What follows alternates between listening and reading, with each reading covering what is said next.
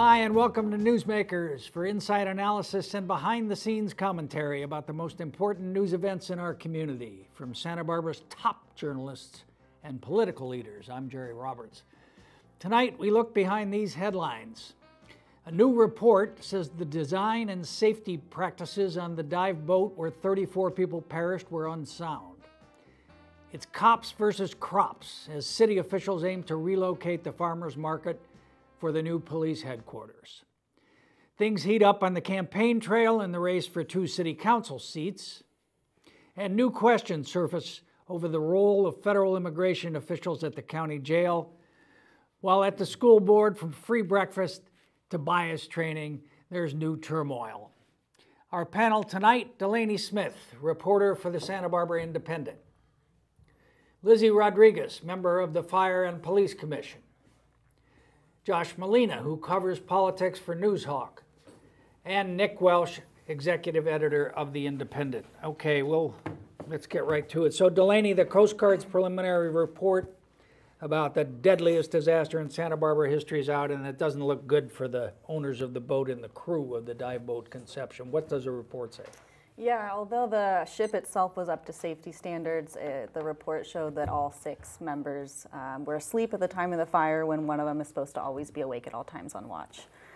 And there's some questions about the design of the boat now, sort of post facto. It was always sort of seen as state of the art or whatever, but that second exit from the third deck where the passengers perished is apparently was not accessible. Yeah, it's a small opening on the ceiling above a 3-tier bunk bed. So anyone trying to escape would have to climb to the top of that bunk bed, push open the door, and then physically hoist themselves upwards to get out, which is pretty difficult for most people to maneuver. And we still don't know what caused the fire? Nope, and it'll be 12 to 18 months before we do. You know what it was.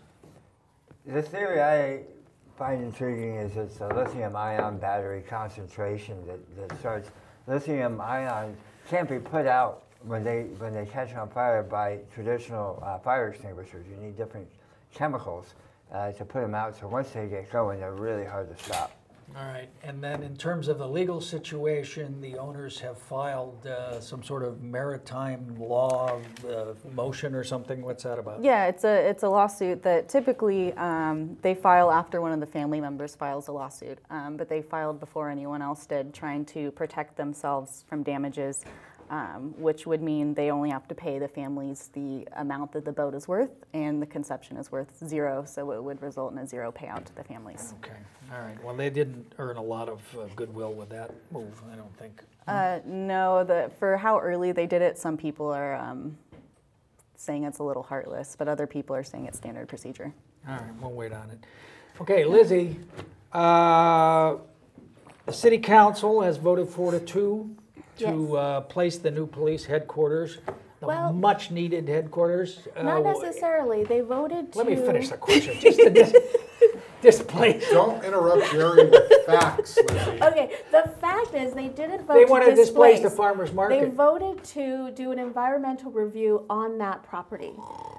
Okay. So that's what the vote was yesterday. I think the public that came out in defense of removing or relocating the farmers market. So I think that was maybe a step or two ahead of what was happening last night. And it was a big, long, forever meeting. It went on forever, and what was the final vote? It was 4-2. Kristen Sneddon, Jason Dominguez voted to not move forward to do an EIR for that site. The only 2 not aligned with the Democratic Party, we might say, yes? Merely coincidence, Jerry. Yeah, So, you know those are nonpartisan. I don't know if you knew that. Anyway, go ahead. yeah, so they said, let's look at other places. We've been waiting for 15 years for a new police station. We can wait a little bit longer than rush to this site. So that's what they were saying. They want, look at Earl Warren, look at La Cumbre Plaza as a place for it. It was a fascinating meeting. Jim Armstrong, former city administrator, came out. Nancy Rapp, former Parks and Recreation Director. For people who've been covering City Hall for eternity, you know, these are familiar faces. They don't come and speak. So for them to come out, it was a huge issue for them. Former Mayor Sheila Lodge, who does speak on housing issues a little bit, more. So jam-packed room full of farmers, farmers market advocates, farmers market executives versus Oscar Gutierrez. Lizzie, wait. Well, I think it's interesting because Sneddon was clear that she walked in with an idea of how she was going to vote. And then the 4-hour process of public comment, I think, it clearly changed her mind. The questions she asked were very heartfelt, very altruistic. She would start out by saying, I'm asking this because I care. And I think the emotion of the farmers speaking about the fear of losing their livelihood, and not just their livelihood, but losing the sense of place. As Bell Hooks would say, a home place, a place where you can have political action while also having a sense of community well-being. So you can go to the farmers market. I don't. Absolutely. You can go to the farmers market and sign up to one of the petitions that's happening in town, and you can also go to the farmers market to buy your flowers and meet a friend for coffee but it's afterwards. only 4 hours a week, whereas you got the cops 24/7. Right? You know what's interesting is that the emotion in the room was really intense, and I think it really does go to that this was sort of a cultural divide moment, or it wasn't so much of a divide, but it was really a cultural moment. And if you happen to be living and working at the farmer's market, and this is the furniture you've been sitting in for the last 30 years, and somebody comes in and says, I want to rearrange the furniture, and you may not be sitting here when we're done, you take umbrage at it. And the farmer's market and what it represents to the people who go there is really intense. And so they aren't buying it when the city says, we can set you up someplace else, tell us where you want to go. They're even though Delegate Plaza is only 10% smaller, it's reportedly just not acceptable. And the question I have is, can the city get Delegate Plaza ready in the time it takes? What time frame are we talking about? I want Nick to tell me more about the tension in the room. Wait a minute. You want me to tell you about the tension in the room? I'm going to tell you about the tension in this room. 5 years. 5 years. It'll be 2 years if they move forward. Farmers market will have that site. It's going to take 3 more years of construction. But isn't moving the farmers market at De La Guerra Plaza contingent on securing parking from the morning newspaper? Some might say, however, there is a public parking space just a block away. So it's 75 minutes free. I don't think most people spend more than that time at the farmers market anyway. But the idea is that you keep it downtown and folks will do more shopping, more eating while they're there. The story of this meeting, Jerry, was Oscar Gutierrez came unglued when the farmers market people free ride. That'll basically were saying that he doesn't understand. They said nobody from the council ever goes to the farmers market, which is absolutely not true. Oscar said, I've been there. He talked about his family being farmers, worked in the fields. The owner of Dune Coffee said, I live on the west side, and pointed at him and sort of called him out. Yeah, because they're going to be screwed, right? And he said, I urge you to come and walk the neighborhoods with me on the west side. This was the most animated we've seen Gutierrez ever. Well, he was the most animated. He was the most articulate. It was like this close to a booyah moment. I mean, he really wasn't having any of it. And at a previous meeting we had, the council had over, he made a very pointed remark about how, where were the brown people at the farmers market, and where were the farmers, the Latino farmers at the farmers market, and sort of called out the fact that the farmers market is like a 98% Anglo sort of event. Bernie Sanders. And it's a Bernie Sanders event. And so he really threw down last night. Hey, what about Randy Rouse?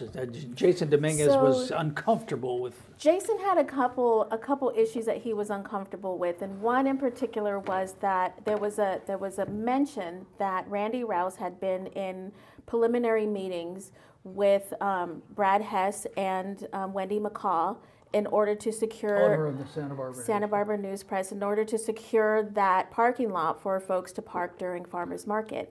His issue is that it should be a conflict of interest for him, being that his place of business, his restaurant, is located within walking distance. The popular within Paradise the same, Cafe. That's an interesting question. I mean, part of the deal was Brad Hess had tried to get in touch with Wendy McCall and Nipper many times and never got a call back. And Randy, who has a long established relationship with Nipper from restaurant days, had called up Nipper and said, tell you what we're going to do. We will fix up your parking lot. We will resurface your parking lot. We'll do all these goodies for you. Are you interested? And what did he get? Crickets. Well, so is this a done deal, or is there more stuff that has to happen, or it's pretty There's much... more that The has to EIR happen. is going to come back, and then they'll be able to decide whether they want to move forward. It will depend on How whether long is that going to take?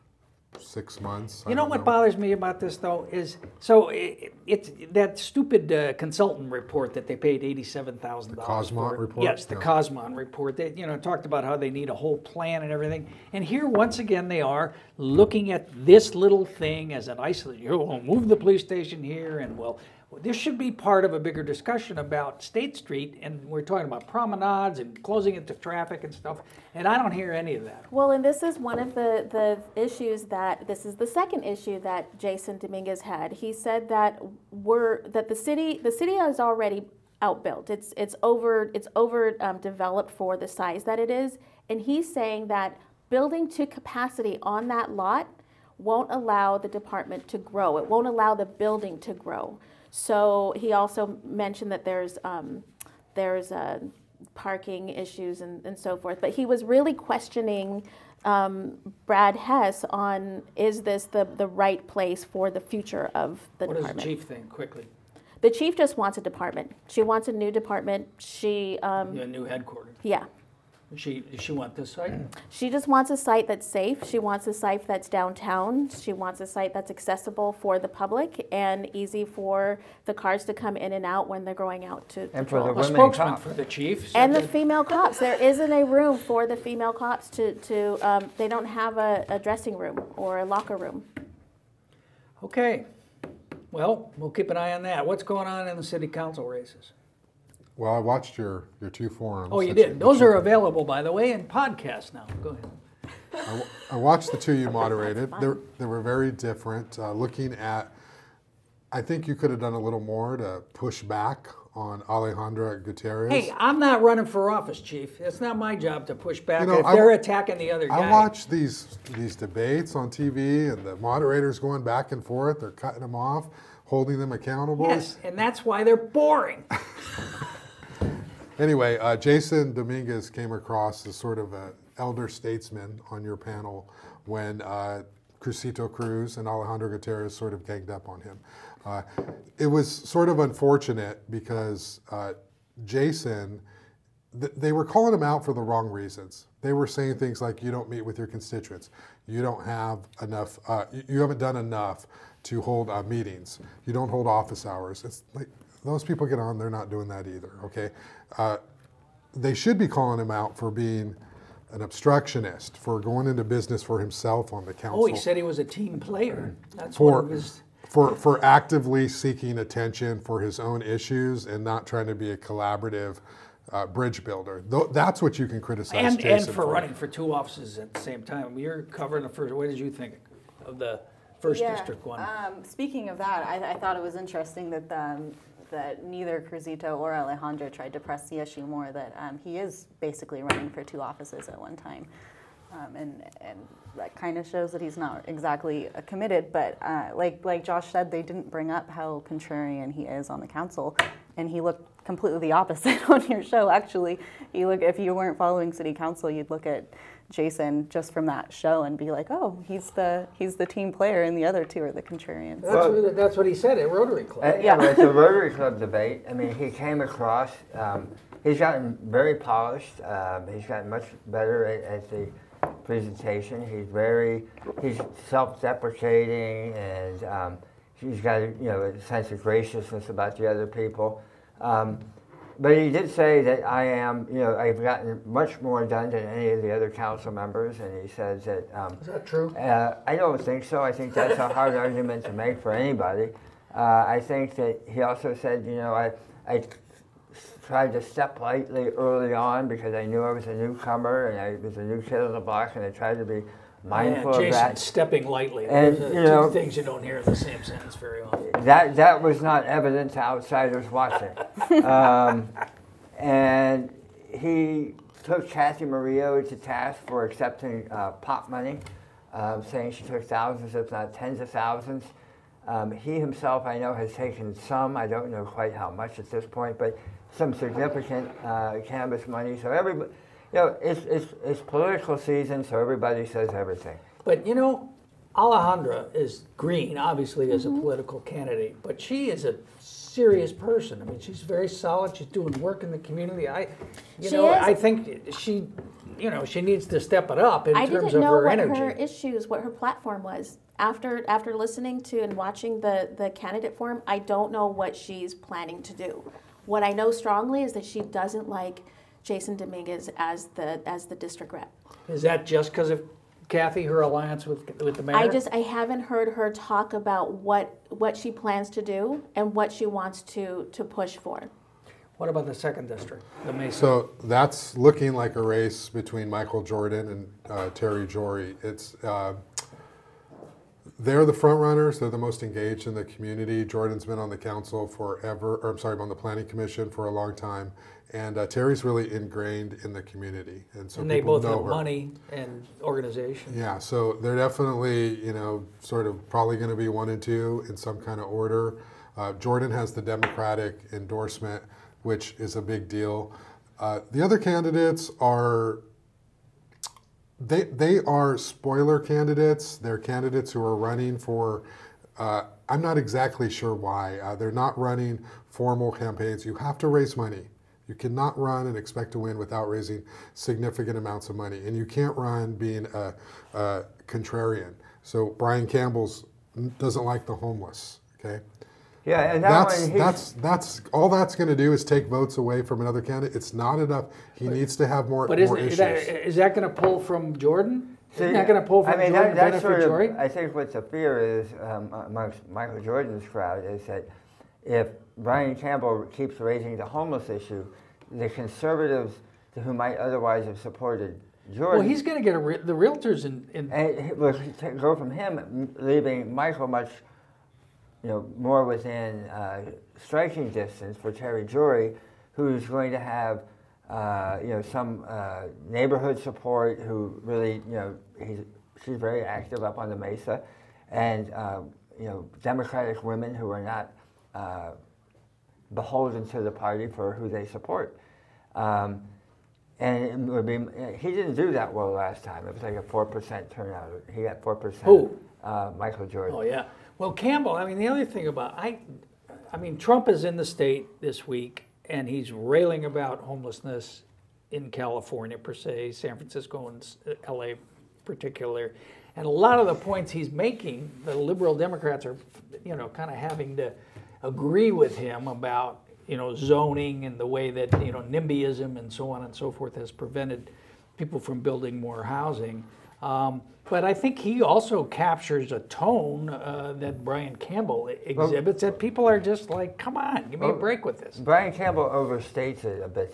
When you talk about the Mesa being Skid Row, and that was a precise term. He said that, yeah. That just doesn't fly. You go up to the Mesa and the bus stop, there's always somebody in the sleeping bag at the bus stop, and they sleep there all day. And so there's a high visibility of 1 or 2 people, but that's pretty much it. Presidio Cruz is not going to get anywhere attacking Jason Dominguez, and Brian Campbell's not going to get anywhere beating the homeless issue. He's going to have to figure out other issues. Just like Terry, she's involved in the community, so she's going to get a lot of votes. Jordan, and she's the only woman in a 5-person field. And Jordan, citywide, would probably do really well because he's super connected. On the Mesa, he's going to have to do more to paint the other 3 candidates as not viable. Who's doing the most walking? Terry, probably. I don't know, but I imagine that Terry is out there and doing her best to get out there. Quickly on Esparza, he mentioned City College is Luis Esparza. Luis Esparza. He's run for the second time. He took a lot of shots at Michael Jordan. He said City College is promoting international students and enrollment is going up. But, I mean, he's wrong. City College has stopped. City College enrollment is down largely because of that. So Is that true, what Josh I is would be saying? cautious. I mean, that's an easy fact for him to figure out. So he's talking 2017 Yeah, stuff there. But And the feelings Oh. of those who don't like City College, who live in that district, haven't really changed from well, 2017. the issue on the Mesa, of course, is City College It's the students housing. who live there, and it spills over into the residential neighborhoods. And a lot of those people have owned those homes for a long time, and they're seeing more and more people spill out, Beach City, other development. So that's a real issue. They can't sleep at night, loud music, partying, and of course, Cliff Drive is extremely busy. It's unsafe. The city's redoing it. That's a real issue, far more of an issue Than homeless. than homelessness. And what about Tavis? What do we think of Tavis? Tavis is a self-described Young millennial. He's got a great smile. He's got great teeth. I want to meet his dentist. He looks like a really nice guy. He Would can you surf- say that about a woman? Never He mind. can surf in a suit. He could surf in a suit, but he basically said, "Hey, I represent the generation. Millennial. I represent the generation for whom the chickens are going to come home. Your chickens are going to come home to roost on my head, and so I want to see Have at you the seen table." Tavis? You're a millennial. You're an actual millennial. I am an actual millennial. I wouldn't necessarily vote for one though. Huh? But You haven't seen it. And this is this the first political race you've covered, the first district? Mm-hmm. Yeah. Wait, is it fun? yeah, There you it's go. District 1's going to be really fun to cover. I'm meeting everyone one-on-one next week. And, Tavis will be great in 10 years. Yeah. You know what? He could be. I mean, Alejandro will be great in 2 years. I think Alejandra just needs to sharpen her message. Yeah. And then She she'll could be pull off the upset. And she's got the Democratic Party behind her. She's got Kathy Walker. It depends on how hard Jason wants to work, but it's not totally beyond possibility that she could win. Jason does well when people attack him. He comes off looking really good when he's attacked. Yeah, he And doesn't, that's what yeah. happened at this forum here. right? He is that sort of calmer than you do, you know. And everybody else looks like they're losing their shit, and he is the calm one. And All right, at the Soups this week, we had a report on the presence of federal immigration authorities, aka ICE, at the county jail. And the trend is what? the trend is that contact between ICE agents, federal immigration agents, and the county jail are down 21% from 2017 to 2018, but the actual number of inmates who are delivered from county jail to federal ICE custody is down 72%. And Is that because of the passage of the state sanctuary law? to be honest, I don't really know why that is, but the sanctuary laws, there's like 3 laws that the state passed that designed to limit cooperation between Which Bill county Brown was against. Bill Brown was against, but they passed in spite of that, and so the counties had to adjust, and you have 98 people being turned over to federal authorities as opposed to 350 the previous year. Now, Bill Brown was giving sort of a highlight of who they were, and he had like 10 pulled out. And if you saw, what they were arrested for, they sounded pretty alarming. There was, multiple, beating up Violent cops, crime. arson, child molest, and a lot of the county supervisors are saying, "Hey, you have 98 people. You're showing us 10." The suggestion was that Bill Brown was cherry picking to make them look more ominous than they were. The Soups thought 98 was still too much? You know what? But the 3 of the supervisors, really, in the context of what's been happening in the last year with ICE, the detention facilities in Texas, children being separated from their parents, they're horrified. And they're horrified as Democrats, but they're also horrified just as human beings. And so they were, you know. This is the only thing they have some control So over. Joan Hartman, who is the 3rd district supervisor, is saying, hey, Running for re-election. running for re-election, she's saying, you know, it's the context of the thing. You know, what's going on at the time. You know, immigrants are being vilified, you know, so heinously right now that anything that the county does that's in cooperation with ICE perpetuates that. Josh Williams and Greg Hart. Who was he pandering to? They wasn't pandering, I don't think. I think really. We're supposed to be objective. It's a factual question. I think that really they were both. What Josh's point was that this is part of a political strategy to discourage Latinos and immigrants from being counted in the census. And True. And the point that kept coming up was that the fear in Santa Barbara and the immigrant community is so intense now that this past summer there was a 50% reduction in the number of kids who took advantage of free food programs that often target immigrant kids. So the fact that it went down that much this summer when all this stuff is happening came up time and time again. All right. So Real quick, we got to get to school board stuff. School districts screwed up getting reimbursement for 300,000 free breakfasts for students last year. What's that about? Yeah, so the free... Another Kerry Matsuoka debacle. I mean, it's really honestly more of a federal government issue.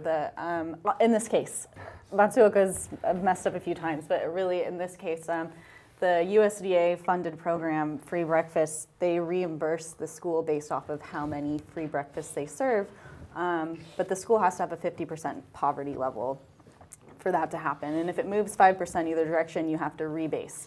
Happened with 7 schools, but with all 3 high schools this time. So in order for students to get their lunch, they have to type in this pin pad, and this created these extremely long lines, and over half of the students that normally would get those free meals weren't able to get them They by the didn't time get of the fed? bell. Yeah, and so at the end of the year when it's time to reimburse, half of the revenue's gone. There's a $606,000 deficit. And the money's coming out of the general fund.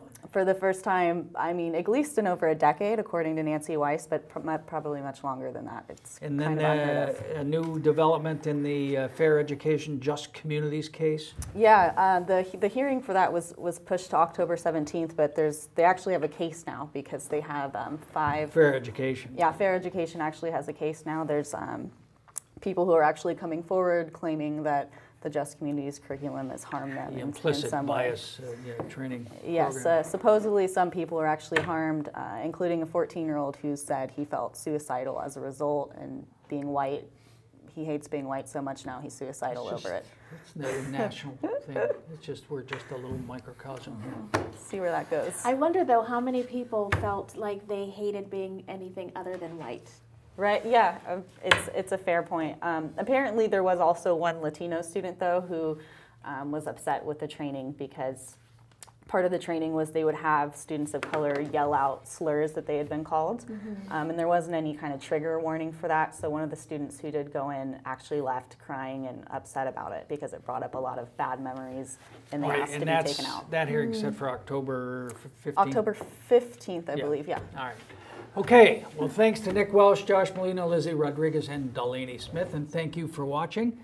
Please visit our website, newsmakerswithjr.com, and should your insomnia be particularly troublesome, check out our YouTube channel where you'll find an archive of past shows and interviews, including our 4 special programs on the campaign for City Council, now available in podcast. Thanks again to our director, JP Montalvo, to our crew, Michael, Heba, Ryan, and Mark, and as always, our senior, top-ranking, high-powered, high-energy executive producer, Hap Freund. We'll see you next time on Newsmakers.